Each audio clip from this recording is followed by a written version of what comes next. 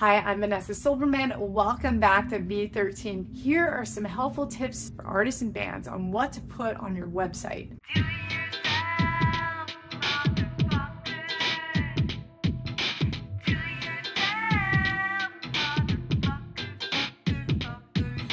Whether you're doing a landing page or a full-fledged website with multiple pages and navigation, I always suggest keep it super simple, clear, easy to navigate, and branded. Now, when I say branded, I mean if you're promoting a music video or a new single or an album, to somehow implement that art or a visual photo that goes with all of that to connect with each other. So if you are promoting a new single and you have the artwork up on Instagram as your profile photo, why not use it as your landing page for your website or the background of your navigation?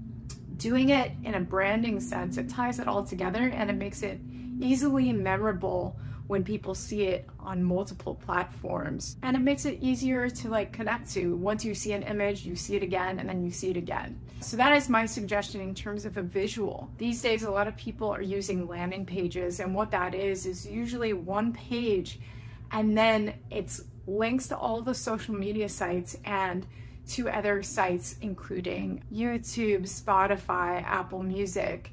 Just easily a way to find all your music, all your visuals, and your socials. That is super important. You want to make it pretty obvious and super seamless for people. Another thing to highly consider is making a easy way for people to get in touch with you, whether that's a contact email at the bottom or a contact section or just even an icon that is obvious to get in touch. So often I go on websites and it's very challenging to find a contact email. So make it easy for people.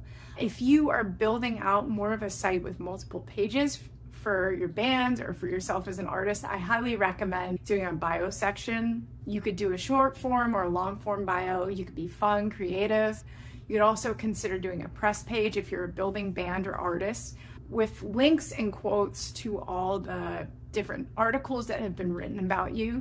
I also highly recommend making a media type page, or you can separate the two, making a music page and then a video page. There are multiple ways to do this. Some sites like Squarespace allow you to embed code, which actually makes a player on your page, so you can do that. There's all different kinds of ways, but I highly recommend making some sort of media page or separating the two. Another thing to consider is our call to actions. This could be specifically, which should be the focus, is whatever you're promoting, a music video, a single, an album, and also an easy way for people to sign up for your mailing list. This could be on your contact page or maybe a small widget that is on top or on the bottom of your site. But make it easy, make it fun. Listen now, watch here. I hope these tips and advice have been helpful.